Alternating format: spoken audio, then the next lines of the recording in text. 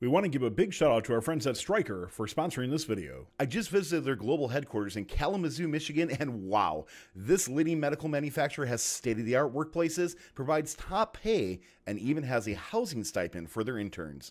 Learn more about how Stryker supports their employees who are in first by going to careers.stryker.com/first.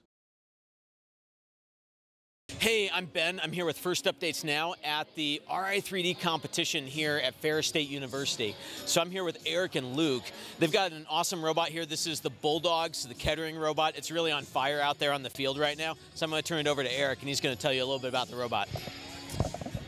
All right, so on our robot, we have just four main systems. We have the intake, indexer, shooter, and climber. Luke's able to talk about the intake really well, so just kind of going into the indexer, though, we have a bag motor on a 8-to-1 reduction under our robot that runs this belt to run our indexer all the way through the robots, which then feeds the ball into our shooter, which is 6-inch high grip Andy Mark wheels with 1 inch of compression on them. We found that this is very effective. However, we've had some issues with it being a bit powerful, so we started shooting from the side, and that seems to be really good for keeping the balls in the goal. As far as our intake goes, we experimented with a couple of things, including polycord belts, rollers, things like that. We ended up finding that the best option for us was using mecanum wheels, 4-inch mecanum wheels on the outsides of the intake, and then compliant wheels on the inside.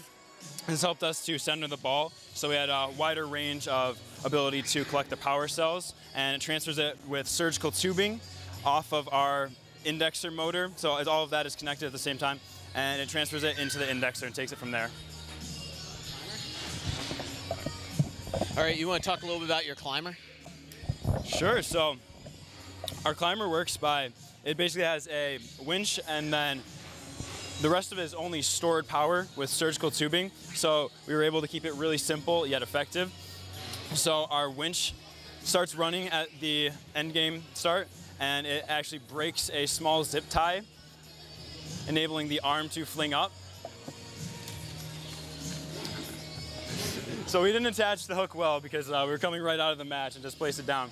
But the hook will catch onto, will be attached to the arm.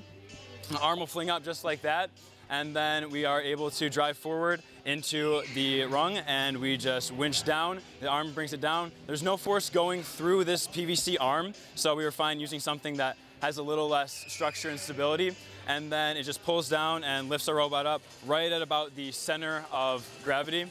So we're able to balance our robot with regards to the center pretty well.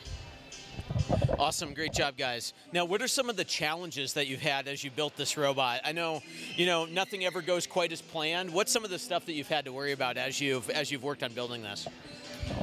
So, especially as we can see in some of these matches, there's a lot of problems that come along with things that aren't, I guess, positively controlled. So our intake kind of just falls down to a set point when we start the match, and that's the only way of getting it down and able to collect power cells. So this has brought up a couple problems with maybe being off-center, unlevel, and things like that, and then not being able to collect the power cells because of its kind of, I guess, variability in falling down. So that has been one struggle. We are quickly adapting during the competition, though, and changing some stuff up, making sure that there are no intersections, collisions, so that we're going to be able to collect power cells pretty well.